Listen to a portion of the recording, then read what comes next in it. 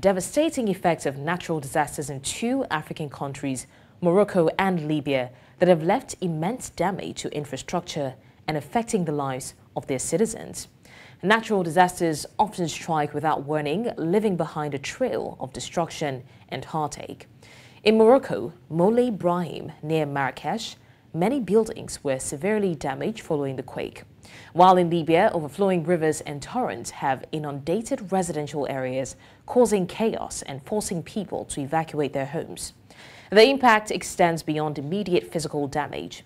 Meanwhile, emotional toll in both countries is immense as people grapple with the loss of loved ones and the trauma of losing their homes and possessions. To speak more on this and the effects of climate change, we're now joined by Tafadzwa Mabhaudhi, a climate change expert from Harare. Thank you so much, Tafadzwa, for joining us. Thanks for having me on the show. It's a pleasure. Now, Tafadzwa, it seems like Africa is beginning to experience the impact of climate change-driven natural disasters more now than in the past. Why is this so, and what exactly are the primary contributing factors to these disasters? I think the trend has been increasing gradually over time in terms of the rate and the intensity of climate disasters that we've been experiencing across Africa as a whole.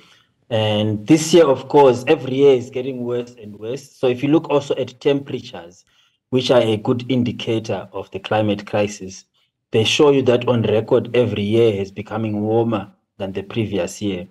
And Africa, we already know that is particularly vulnerable to climate change for various reasons, and that we are a hotspot. So what we are starting to see, or what we've been witnessing, is really the impact of climate change affecting lives on the African continent.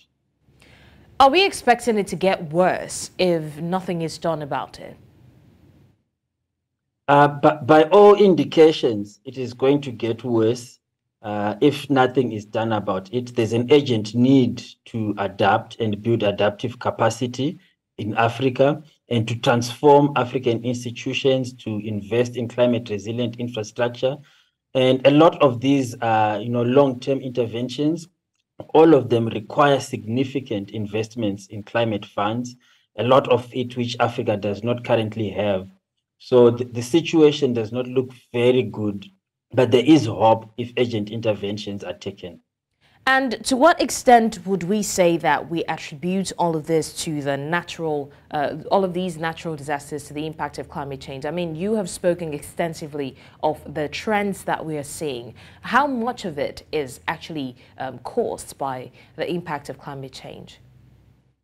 Okay, so we do know for a fact that several of the disasters, most of the disasters that have been experienced, in particular this year, there has been follow-up confirmation from the climate scientists confirming that the events were worsened by climate change, or the probability of that event happening was more than doubled by climate change and then intensified by climate change. So there is science that is confirming that a lot of these events, the heat waves that were experienced this year, around June, the wildfires that accompanied that, and some of the floods and droughts that have been experienced so far, the science is there to confirm that these are being enhanced and worsened by climate change.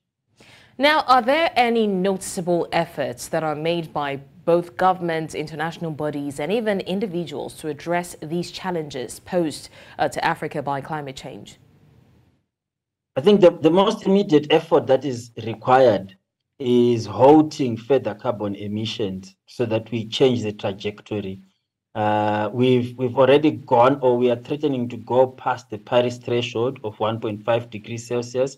We might breach it this year when El Nino really kicks in the summer season for Southern Africa. But there is still a window of hope if we make urgent decisions to halt further greenhouse gas emissions. And that means taking major decisions on the use of fossil fuels, halting those, transitioning to renewable energies, and of course, the investments that are needed to protect lives, and investments in things such as early warning systems, which could have made a huge difference, especially in Libya, and really saved a lot of lives compared to what happened in this particular instance. Climate change expert Tafadzwa Mabhaudhi, thank you so much for joining us on the news and shedding more light on the causes of climate change. Thank you very much. It's a pleasure.